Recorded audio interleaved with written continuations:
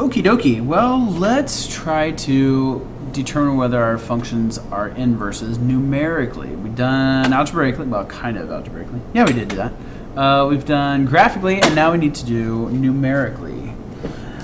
AGN, algebraic, graphically, and numerically. What that means is we're going to use the table feature on our graphing calculator. So we're going to type these functions into your calculadora. So type them into your y equals. You may want to pause so you can type these in here. Mine just magically appear.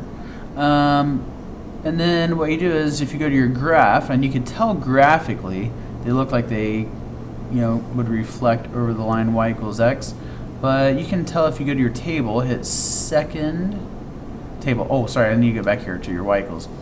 Your numerator is a binomial, so make sure that goes in parentheses. If you type it in x plus 1 divided by 4, it really means x plus 1/4. So make sure you use parentheses. So let's go to our table. So you hit second and then your graph button.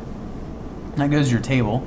And if you look at, I don't know, maybe something up along lines around your 0, 0 and stuff like that, you can determine whether these graphs are inverse functions or not. So looking at our graph, what we're trying to do is we're trying to see if your x values and your y values will be flippy-floppied. Well, I'm looking. So we need to add something else here on your y equals. So let's go down to your third value, and what we're going to do is we're going to substitute in, we're going to show this graphically by substituting in your y sub 2, which is your second function, into your first function. So in order to do this, you should follow these keystrokes. Go to your vars button, which is right here next to clear, hit vars, and notice up here it says y vars, that's y variables, so cursor to the right. We're dealing with functions, so we're going to hit 1 for function, and we need to hit 1 for y sub 1, so we're going to hit y sub 1. That goes there. Now we need a parenthesis, and we're going to show that we're plugging in our y sub 2 into y sub 1, so when you hit variables, go to the right for y variables, hit 1 for function, and you hit 2 for your y sub 2, in parentheses.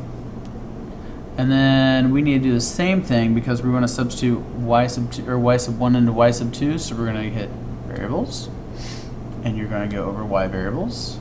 You're going to hit 1 for function, and now we want to take our y sub 2 and we're going to plug in our y sub 1. So notice how we're doing the same keystrokes over and over again, and over and over and over. So if we hit enter, and now since this is where we're plugging our values in, when you go to our table, second graph, when you go to your table, you need to cursor over to your y3 and your y4. And if you look, oh my gosh, these are the same values. These are the same. Same. All those are the same. So what that means is these are inverse functions. So this would be a yes. Oh, actually, we just verified it. So what you need to do is you need to plug in your functions.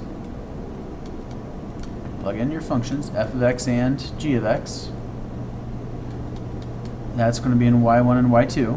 And then y3,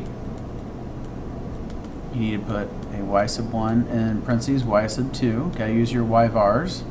Then y sub 4, you say y sub 2, parentheses, y sub 1.